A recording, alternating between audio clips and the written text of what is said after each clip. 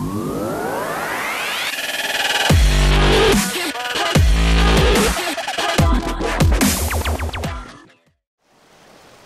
what is up, guys? It is SoCanadianGamer, and we are back today, guys, with another epic Spintires mod review. And today, guys, we're going to be taking a look at the 1977 International Scout 2 that I got over at ov.co.uk, and the link is down below in the description for the truck and the map, which we're playing on is Blackwater High Desert, as well as our testing platform. And oh my god, guys, I am so excited to do this. I know I haven't done a Spintires mod review in about a month. I'm still kind of in the process of moving, guys. But I'm going to try and come out with some videos as much as I can in the future. It's not going to be a video every day, but I'm going to try and keep up with it and at least do maybe 3 or 4 videos a week. To start this off, I'm the biggest fan of the International Scout. I've picked the yellow skin, which is not the default color, but my uncle had a yellow International Scout when I was a kid. I'm not sure which year it was. I don't know if it was in 1977, but it was yellow, so I figured, oh my god, I got to go with the yellow one.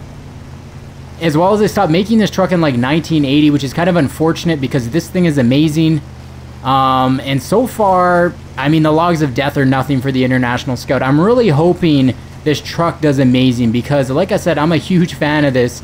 And I've probably been waiting for this truck to come out since I've started playing Spintires, which was a couple years ago. And, we're getting a little bit bogged down here. We are in low gear, though, so we should be able to crawl ourselves out of that situation. No problem. A little bit of a stutter there. I don't know, for some reason on this map, the game mode stutters a little bit there. I think it's loading in all the textures and such. Even though it's on an SSD, I don't know why it's Spintires. But I have planned out a little bit of a route for this truck, and I don't know why I went right into high gear. I'm a little bit rusty, so bear with me, guys. But yeah, I really hope this truck does well. I'm really excited that SID has released this truck because I feel like it needs a good mod author to do it justice. Again, I've been waiting for this thing to come out for a long time. I think I seen an International Scout way back in the day, but it looked like a piece of crap, honestly. I don't even think I downloaded it because I was like, oh my god, this is just a disgrace to the International Scout. I mean, if you get your hands on one of these in real life and even restore one or even do a resto mod of one, I mean, you would have yourself a hell of a truck and you would get thumbs up everywhere you go. I know I've seen them in real life and I always give a thumbs up because these things are so awesome and they are extremely rare. Like I said, they stopped making them in 1980, but they were a multi-purpose vehicle and I don't think they used them in the military or anything like that. If they did in different countries, guys, let me know down below in the comments. Any Scout information, if there's a Scout guru watching, and you know a lot, give me some information on them. Like I said, I'm a huge fan of these. I don't see them too often. When I do see them, I mean they're usually original and they're probably worth a lot of money. Maybe there's kit cars out there you can get of these. I haven't really looked into that. That'd be cool though, to have a kit car, one of these, and even just do like a resto mod.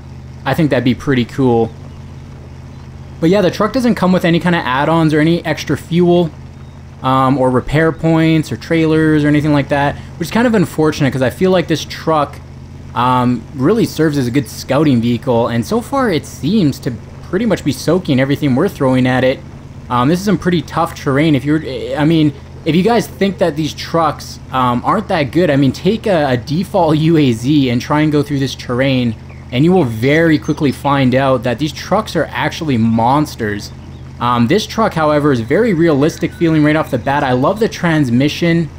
It doesn't feel overpowered. It feels realistic, and that's one thing I've always envied about the SID mods and stuff that he puts out, is it always feels very authentic. It feels realistic, and it doesn't all feel the same. Too many trucks I drive all feel the same. They all have the same power, the same suspension animation, the same add-ons. It really just feels like you're driving trucks with different bodies, and I mean, that's not why I download these mods. I download these mods and these trucks to compare. I want to see what's better, and that's why I make these videos, so you guys can see them, and that's why I pretty much make every single video on Blackwater High Desert and take relatively the same route every time, is so you guys can see how much different they are from each other. And we're in high gear right now, and this thing is a beast in high gear. So far we haven't stalled it out. I feel like high gear could be an advantage. I wasn't really liking automatic gear too much. Automatic gear, I couldn't really decide what speed it was going at. Then again, that could be a gear that you'd want to use on Blackwater Raceway as a high-speed gear. There isn't too much open terrain that we can really test it on this map. Wow, we were still in automatic, and I didn't stall it. I came to a complete stop and just gave it a little tap on the throttle and just continued on our way. That's really impressive. Not sure how he did the gearing on that. I mean, I've tweaked around with XML files as well and tried to get that gearing right. And it's hard to make something that can go from a standstill and just in high gear and then go right to just driving. You definitely need to have variable throttle control. So if you're playing with WASD, good luck to you, sir. We are going to hit up this mud, though. This is really deep mud up in this area. And no problem. No problem whatsoever for the Scout. I am so excited that this truck is doing this well in this environment because I love this thing. We are taking some damage, but not a whole lot. Not a whole lot. That's a very real, I would say that's a very realistic dangerous water level. Clearly, if we had something like a snorkel on there or we had some scuba diving gear, we could probably go a little bit deeper and not risk damaging, but who wants to put a snorkel on this amazing looking truck and ruin the look of it? Wow, look at that. We are spinning rocks out of the way. So much power. Not sure how much power the Scout had. I know there was a V8 version of it, and it probably ranged anywhere from around 200 to 300 horsepower. If you guys know exactly the amount, let me know down below in the comments. Would appreciate it. Let's go across this river. Why not? Come on, Scout. Harvest that terrain. Oh, wow. That thing is amazing. Hardly taking any damage. We only took 54 damage, and I went head on into the bank. I'm not sure how he did the damage levels on the truck, or the, I guess he called it the bounding box or the hitbox. That sounds like an FPS. The hitbox of the truck. It was a headshot on the truck. But that's actually really, really cool. Too many of these trucks I drive, they're a lot of fun, but they take so much damage. I mean, like, what's the point? We are getting a little bit stuck here. I think we're hung up on a rock, possibly. Nope, just clawing for grip. And look at how awesome that thing looks. Man, it reminds me so much of the Bronco. I'm a big fan of the Bronco, too. If any of you mod authors are watching this video, if you guys could release an updated version of the Bronco, I mean, oh, I'd love you forever. I love the Bronco, especially like the 70s Broncos. Oh, man. They just have that look, you know? We are a little bit stuck here. Power! Gives it a good opportunity. Let's test out that interior view. Oh yeah, love that interior view. It's so detailed, so detailed. I mean, you can read the speedometer. We can see how much fuel we have. We can see the temperature of the oil. I mean, we can even see the gears or the shifter knob, and it looks all authentic. I've seen the inside of one of these trucks in real life, and this actually looks pretty damn on point. I can tell a lot of work went into this. Not sure if SID did the complete 3D model. I believe there's a few mod authors that were on board with this, and like I said, I've been waiting for this thing for an ice age. I mean, it is so awesome to be playing this right now, and I'm just super excited. So far I would recommend this 10 out of 10. Definitely download this, give it a try. So far I'm having an absolute ton of fun. We are going to do some more testing with it. I got a couple other sections to bring this puppy through, and we'll hit up this mud once again. And I haven't seen, like, look how fast we're going through this mud. That is pretty impressive. Taking a little bit more damage, but really not an issue. I mean, 131 out of 600 damage, and we're carelessly driving this into cliffs and over rocks, and I'm not really paying attention too much to what I'm doing, and it's very, very forgiving. Still in high gear, mind you. Haven't switched out of high gear, I don't think. Am I in high gear? What gear am I in? I don't even know. Oh, I'm in automatic. Oh, so was I in high gear the whole time back there in the rocks? Epic fail, guys. I think I was in automatic the whole time, but nevertheless, maybe I'm gonna take back what I said before, because before I was complaining, nitpicking, saying that high gear wasn't really that good and it couldn't pick a speed. But I mean, we just went over all of that terrain with no issues at all in automatic. I'm gonna test out that low gear, get some precision going here, and this thing just looks so awesome. And it is, oh, I just seen a flash of lightning. I hope the power doesn't go out. It is raining. Hopefully you guys can't hear that in the background. I gotta apologize if the audio sounds different as well. There's nothing in this room. And wow, I don't know, you guys could probably hear that thunder. I might have to quickly do this video. Yeah, damn, I hope the power doesn't go out. That would suck. But yeah, there's nothing to really muffle, or not muffle, I guess, stop the sound in this room. Like, there's no furniture or pictures. It's just an empty room. So I mean, if there's an echo, I'm sorry guys. I'm gonna try and take that out in post-process. You gotta love those epic Spintires lighting effects.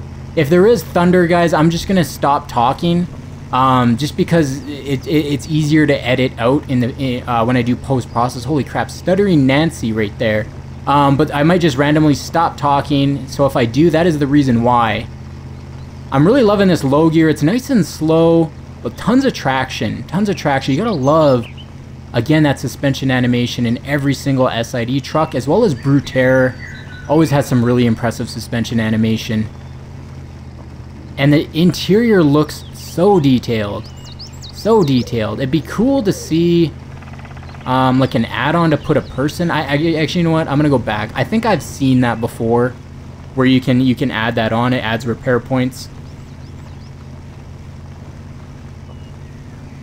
I'm gonna go back into high gear, get some speed going, as I would say. Oh god, now we're doing some damage. Oh wow, I'm so sorry, International Scout. I wrecked the back of it. Oh, that sexy back half of the truck is destroyed now.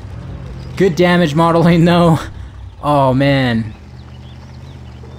And clawing away for grip. I really would like to see some different tire options. I mean, I don't like to nitpick on any mod, especially this, because I'm gonna be honest, this thing could have been terrible, and I probably would have still said, it's good. I'm a little bit biased like that when it comes to something that I love so much, which is one of these trucks. But I would like to see some different tire options for the truck. That'd be cool to see. Now, obviously, you can add in your own tires. That's pretty easy to do. If you guys don't know, there's tons of tutorials out there on the YouTubes on how to do that. What is going on here? Turn! Turn! Of course, I do have the diff lock and all wheels on, and I was cruising around in automatic. Keep in mind, guys, if you play in hardcore, you cannot do that. I got a couple messages from people asking, how are you in automatic and you have diff lock and all wheels and you're cruising along, getting speed? And it's because I'm in casual mode. So, answer to your question right there. And I really wish these trees would just get out of the way. Let me zoom in a little bit. There we go. There we go. Maybe we get a front view.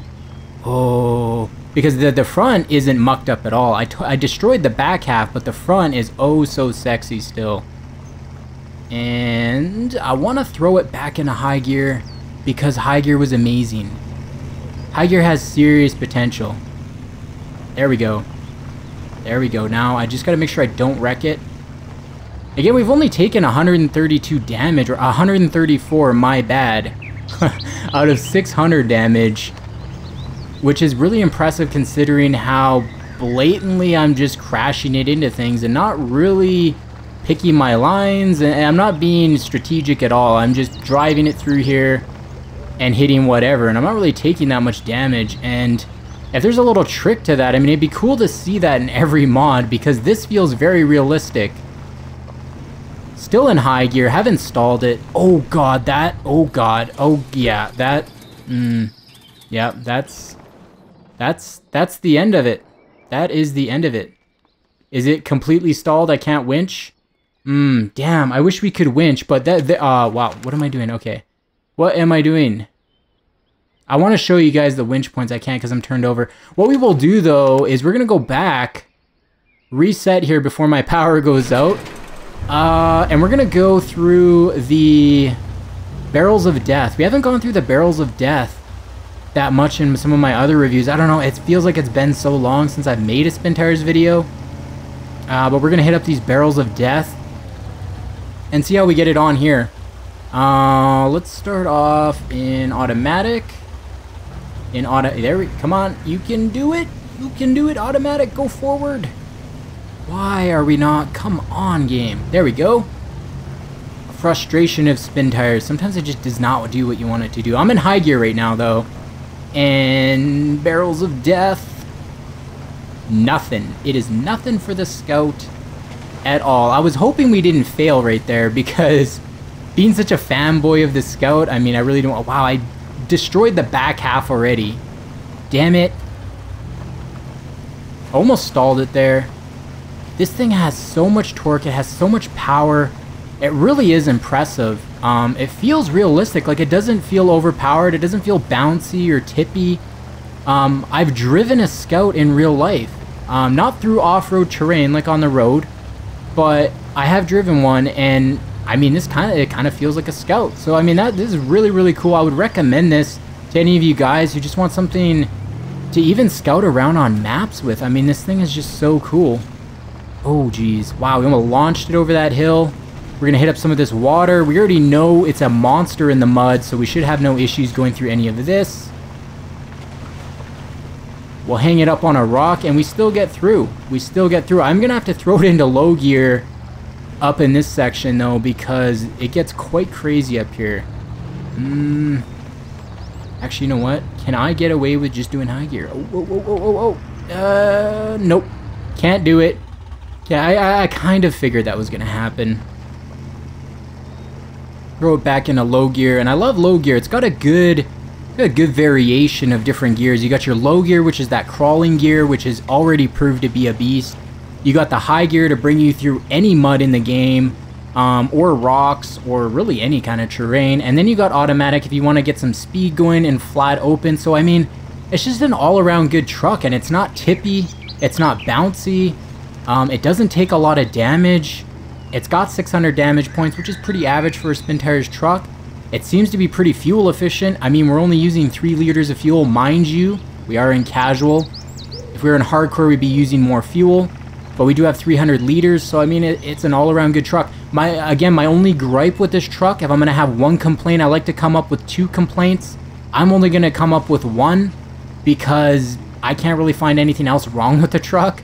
It's just different add-ons I'd like to see. Some different tires. Possibly an add-on to give you some fuel, some repair points to really bring this truck to the next level so you can fully use it in Spintires. I know I say this a lot in a lot of my videos, but this is my new favorite truck, and I'm gonna play a ton with this off camera and really get into the nitty-gritty of what it can do and can't do. So far I would recommend it though, and I mean, it's got a ton of detail. As always, SID mods are amazing. And again, guys, if you'd like to download the truck or the map, down below in the description is the links for all of that goodness and the credits to the authors. I'm going to end the video here, guys. Thank you so much for watching. If you enjoyed the video and watched all the way through, as always, if you liked the video in any way, shape, or form, hit that like button. Also, hit that subscribe button if you'd like to see more content from me. Thank you so much for watching, guys. It's been good. Peace.